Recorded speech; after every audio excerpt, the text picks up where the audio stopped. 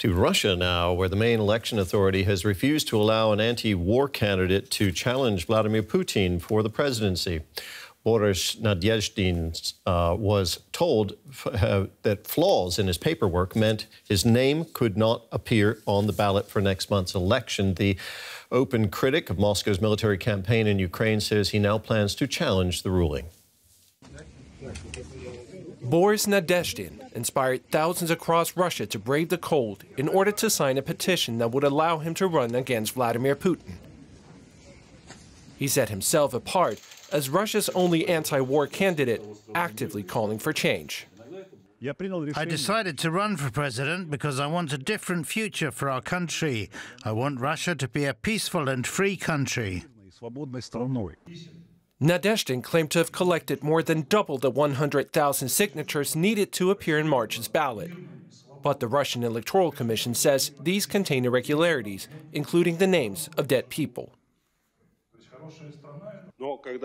When we see that dozens of people who are no longer in this world have left a signature, questions arise about the purity and ethical standards that have been used, including by signature collectors. To some extent, the candidate must also be directly involved. Nadezhdin has proved particularly popular among younger urban Russians. Observers say he represents a potential threat to the Kremlin. There is no doubt he could collect 10 or 15% of the vote. In no way will he become president or even be serious opposition for Putin.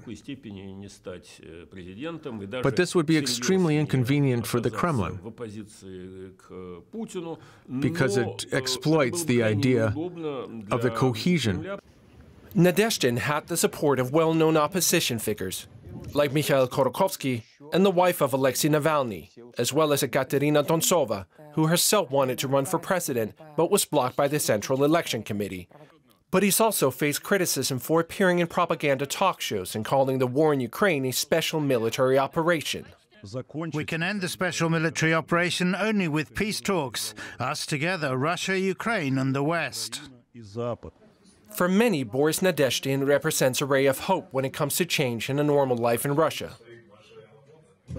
I want calm and faith. I want a bright future, where we give birth to children in a free country, let them be free for once. I want a normal life so that everyone can have it, this normal life.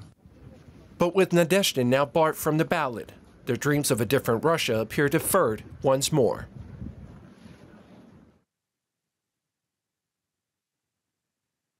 Consultant who used to write speeches for the Russian President Vladimir Putin. Welcome to the program. Abbas Gallyamov, what do you make of the decision to block Nadezhdin from running against Putin? Well, definitely it was an absolutely predictable decision. You know, anyone who understands how Russian public opinion is functioning now was absolutely sure that they wouldn't allow neither Dontsova, whom you showed, who was trying to be the anti-war candidate before and who was prohibited by the Central Election Commissions in December, and Nadezhdin. We were all sure that Kremlin wouldn't allow them to run because with an anti-war candidate being on the ballot, it would have turned the election into a referendum on the issue of war and peace. Even more broadly speaking, on the issue of abnormality, which we have in Russia, versus normality. And Putin had no chances. Putin was the candidate, would be the candidate of war, the candidate of abnormality. And no matter what is the name of the opposing candidate of normality, either Dontsova or Nadezhdin, this candidate would win. It was clear, and the decision was quite predictable. Now, Nadezhdin says he will challenge the ruling. Just briefly, do you think there's any chance Russia's Supreme Court will decide differently from the Electoral Commission? No. We should understand that all the institutions are fully controlled by Putin and his administration. So no institution would dare to do anything different from what has already been decided. Okay. Now, Nadezhdin is not the first candidate, as you know, we've talked about it already, who's been barred from running. Is Putin afraid that he would lose the vote to a challenger like Nadezhdin? Yes, this is the most interesting thing. Now it becomes evident to everyone. Previously, a lot of people had this illusion that Putin was immensely popular. We should understand that this illusion that he is immensely popular is very artificial. It cannot come to clashes with the reality, be it an unknown journalist from the province like Dontsova, or the as we call systematic liberal that is not anti-system opposition. He was quite systematic. He was not promising to put into prison. He was not like this. So be it Nadezhdin, like this construction where we say that Putin is the national leader, that he enjoys 80% of popularity, it's extremely artificial. It has nothing to do with real public opinion, with real moods in the country.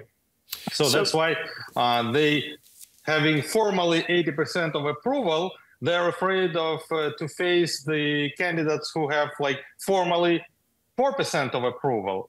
They have no chance. Putin has no chances against them. Sorry.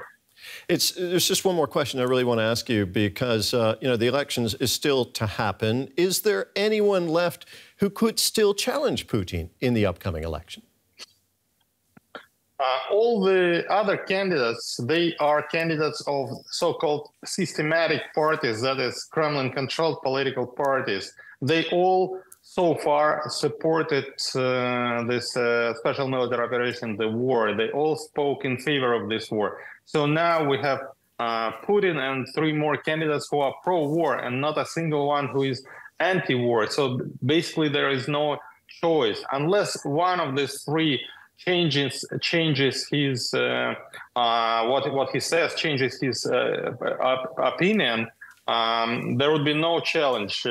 Actually, at the beginning of the procedure, when they just started coming out as candidates, it was at the end of December. They all mentioned that, like, we're not claiming that we're going to win. It's not that we're going to fight for victory. So unless something unexpected happens, theoretically speaking, it's possible, because these people, they all see the real public mood, the growing sentiment, anti-war sentiment, anti-Putin sentiment. Theoretically speaking, nothing is impossible. But of course, it's just a theory. But we should remember that Nadezhdin by himself, just 2 months ago, he was quite loyal.